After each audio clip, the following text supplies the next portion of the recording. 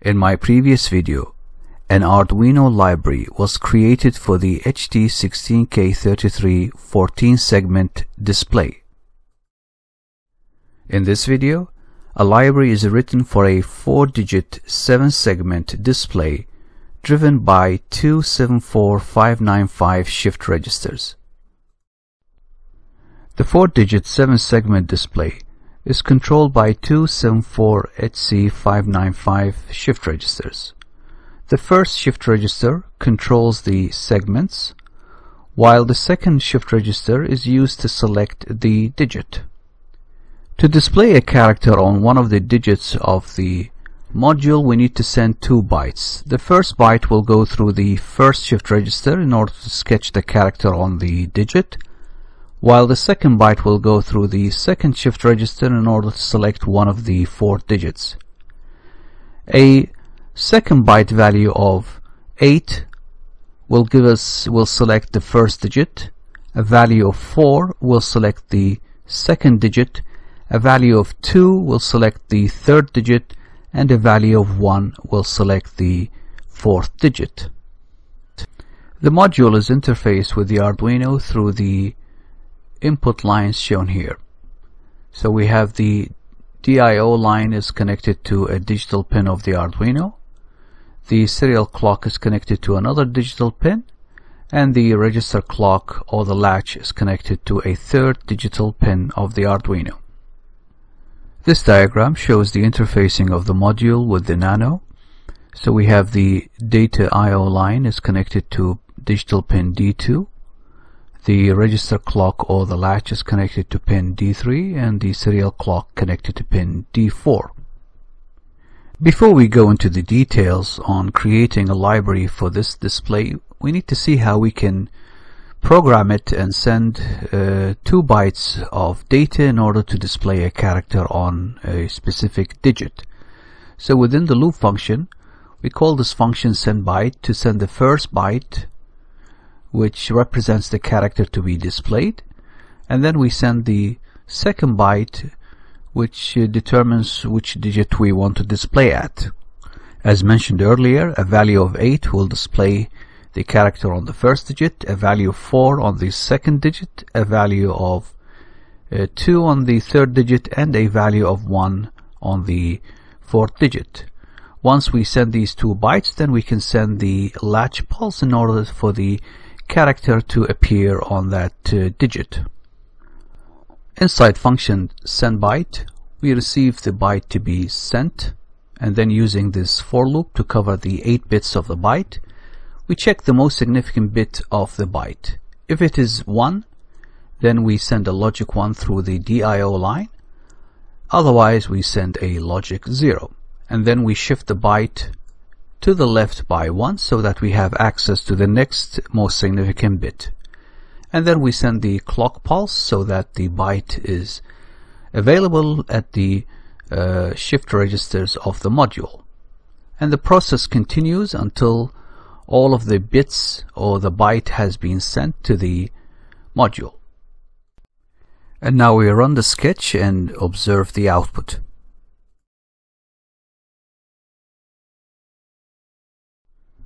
The next step is to create a library for the module, and the library folder structure is shown here. Within the Arduino libraries folder, we create our library folder register 74HC595 display. Within this folder we have the examples folder, which has the demo folder containing the demo sketch. And also we have within the library folder the source file, the header file, and the keywords file. The source file and the header file names must match the name of the library folder. This library has 5 functions, namely number function, number with decimal point, character, clear, and text. Function number has 2 arguments. The first argument is the digit number. This is 1, 2, 3, 4. Second argument is the number to be displayed between 0 and 9. Function number with decimal point has two arguments. The first argument is the digit number, and the second argument is the number to be displayed with the decimal point on. Function character again has two arguments. First argument is the digit number, and the second argument is the character to be displayed. Function clear will clear the 4-digit display, and finally function text will display the 4-character text between double quotation on the display. I'll be using Visual Studio Code to create the header file, the source file, and the keywords file. We begin with the header file. Inside the header file, we have defined one class named register 74HC595 display. Inside the header file, we have a public section and a private section. Inside the public section, we have defined a constructor with 3 arguments, which are the input lines for the module. And we have 5 methods: clear, number, number with decimal point, character, and text. The private section has the declaration of 3 integers for the input lines of the module: the DIO, the register clock, and the serial clock. Next, we have the source file. After we include the Arduino library and the header file we have just created, we define our constructor. The constructor has 3 arguments, 3 integers, and within the body of the constructor we have the pin mode function to indicate that the 3 I/O pins of the Arduino are output pins. Inside the C++ sketch, we declare the object display to the constructor, and the arguments of the objects are the digital pins of the Arduino to which the DIO, the register clock, and the serial clock are connected. Next, we look at the definition of the 5 methods declared inside the header file. Method clear is used to clear the 4-digit screen by using a loop that will loop 4 times to send the bytes needed to clear the screen. Method number will receive 2 parameters: the digit value, which is between 1 and 4, and the byte value to be displayed on that digit. And using the switch statement based on the digit value is, if 1 is input, then we will display the byte on the first digit, 2 is input, then the second digit, and so on. Then we call function convert number, where the input number between 0 and 9 is converted to a 7-segment byte that can be displayed on that digit. And then we send the byte, and then we send the digit value, and then we send the latch pulse. Method number decimal point is similar to the previous method.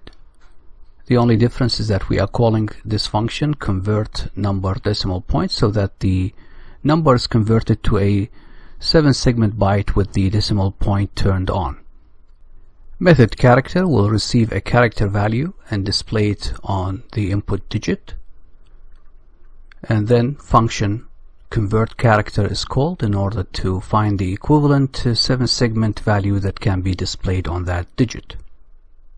Method text receives a string value, and this function converts the value into character array, and using this for loop, up to 4 characters will be displayed on the screen. Now we look at the functions inside the source file. We have function sendByte, which will send the byte to be displayed on the digit. Function convert number will receive a number between 0 and 9 and display the equivalent 7-segment value. Function convert number with decimal point is similar to the previous function with the decimal point on. Function convert character will receive a character value and display the alphabets that can be drawn on the 7-segment display. File keywords color codes the data types and methods in the library. Keyword 1 color codes the constructor. Keyword 2 color codes the methods. Now we look at the examples provided within the library. We begin with a demo sketch which displays the count from 0 to 99. We include our created library, and then we create our object which will receive three integer values to indicate the pin numbers for the data, register clock, and the serial clock. Inside the setup function, we clear the display by executing this function.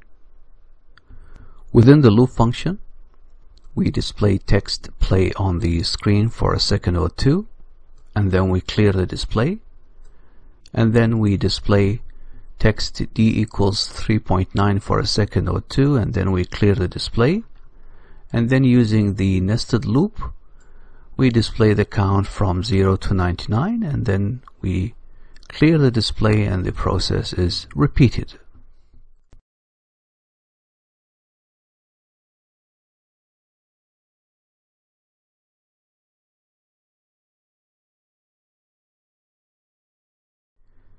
In the second example, we display temperature and humidity from DHT22 sensor. We include our library, and then we include the DHT sensor library. We create our object, and here we create another object for the DHT sensor. Within the setup function, we initialize the DHT, and then we clear the display, and then we display on the screen the text DHT, and then we clear the display. Inside the loop function, we call this function to display temperature in Celsius. Inside function display temperature, we get the temperature from the sensor. We extract the most significant digit of the integer part, and then extract the least significant digit of the integer part, and then we extract the fractional value of the temperature, and then we display these values on the screen with the character C at the end. Back inside the loop function, and every 15 seconds this if statement becomes true, and we call function display humidity. Inside function display humidity, we get the humidity value from the sensor, and then we extract the most significant digit and the least significant digit and display it on the 4-digit display.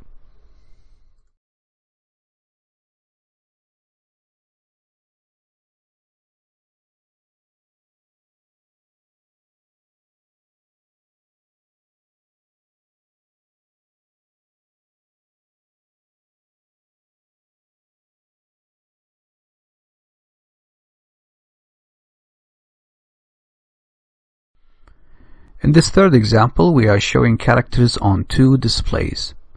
So here we are declaring two objects, display 1, where the input lines are connected to pins 2, 3, and 4 of the Arduino, and the second object is display 2 and connected to lines 5, 6, and 7. Inside this setup function, we clear both displays, and within the loop function, we display on the first display the text play, and on the second display we display the count from 0 to 99.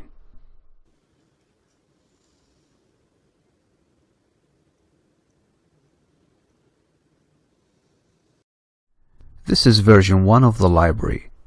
There is room for modification by adding more functions. Thank you for watching.